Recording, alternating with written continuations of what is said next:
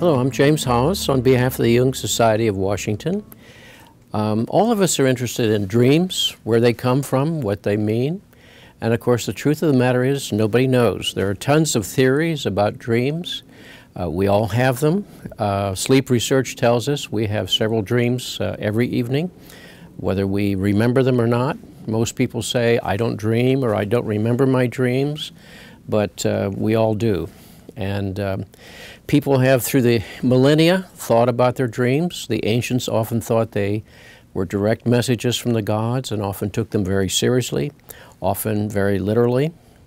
Often in bookstores there are books that are remaindered for dream dictionaries. Most of these are pretty worthless, frankly, because they're someone's ideas about what images ought to mean in dreams. And the truth is, anybody can have an image in a dream. For example, let's say you dream of your grandmother tonight, and I dream of my grandmother, but they're different grandmothers. So yes, there's something called grandmotherliness, and so we might say there's some common element perhaps in those images, and that might be germane in a particular dream.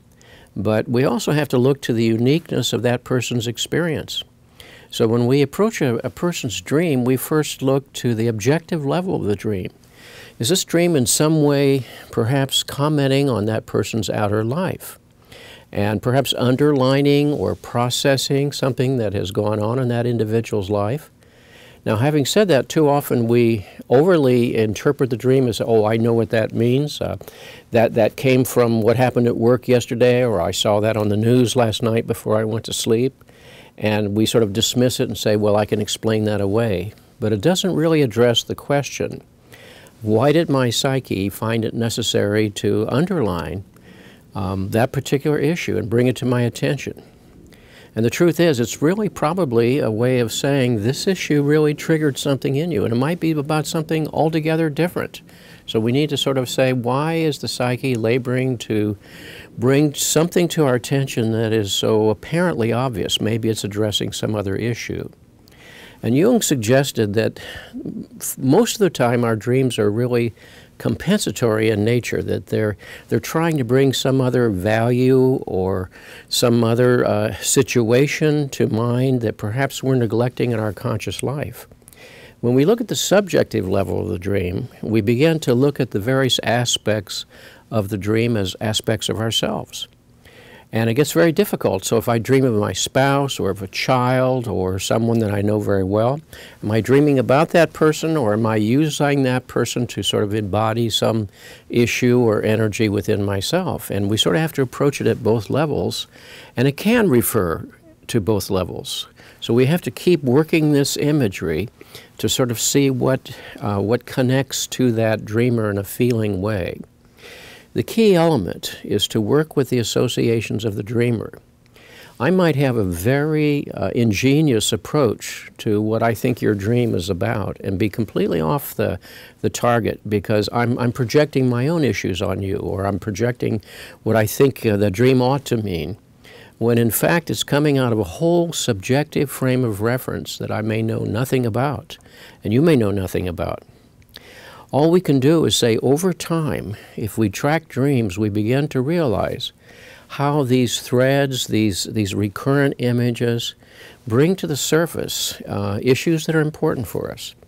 Jung suggested sometimes it's not so much the single dream, although sometimes they can be very powerful. In fact, some dreams have actually changed history. But it's the threads, it's the themes, it's the issues that keep popping up. It's also important from time to look back on dreams. If you record them and return them to them from time to time, you'll realize, I didn't realize that issue was showing up in my life in the unconscious that long ago. Maybe an issue in a relationship or an issue around a career. And often things are being worked at in the unconscious long before they bubble to the surface. So one of the things that we find as we work with dreams is we begin to take this dialogue with an inner source more seriously. We begin to work with the question of a personal authority. The central task of the second half of life is the recovery of a personal authority. And we begin to realize that there's some kind of intelligence inside of each one of us that is working very hard to speak to us, to comment on our lives, to offer perspective. It only makes sense to stop from time to listen, to dialogue, to pay attention. And many times we find that so often in our lives we're responding to whatever the pressures are outside, and no wonder we see the same old patterns, the same outcomes over and over and over. But when we begin to listen to that very deep authority within inside, the center of gravity shifts, and we begin to find a much deeper, personally grounded center in each of us.